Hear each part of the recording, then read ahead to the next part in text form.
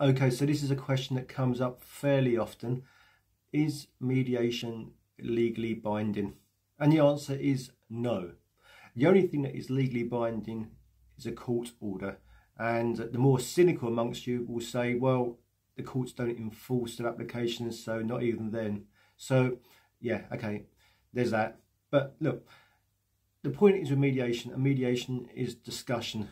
It's hopefully you're going to come up with an agreement with your ex-partner, and you can both be reasonable, you can both compromise, you can both come up to an arrangement, and then you don't go to court. That's the ideal scenario, because let's face it, lots of people split up and they sort out arrangements for the children, and they agree arrangements for finances, and that's the end of it. That's the ideal situation, because otherwise you're going to be paying for mediation, paying for a court application, paying for a solicitor, taking time off work for court hearings, stress, upset, and it's going to cost you an absolute fortune, and it can go into tens, hundreds of thousands. As I've said a few times on my TikToks, at a recent legal conference my partner attended, it was agreed by all the solicitors and barristers that £53,000 is not disproportionate for a court case for legal fees. So yeah, there's that.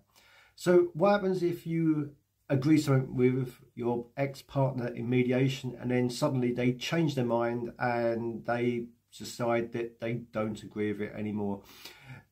What would the court do about it? The true answer, not a lot. If you are in that situation and your ex-partner has changed their mind, yeah, there's not a lot you can do.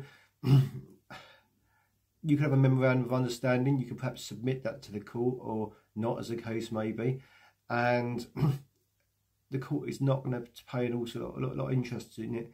Look, the court will probably want to know why people agree to stuff and change their minds. Perhaps the situation has changed, because why would you agree something that says in your child's best interest and then suddenly decide it's not in your child's best interest?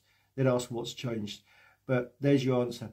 If you go to mediation, agree something with your ex, and your ex changes their mind, no, it doesn't make much difference. You're back to square one.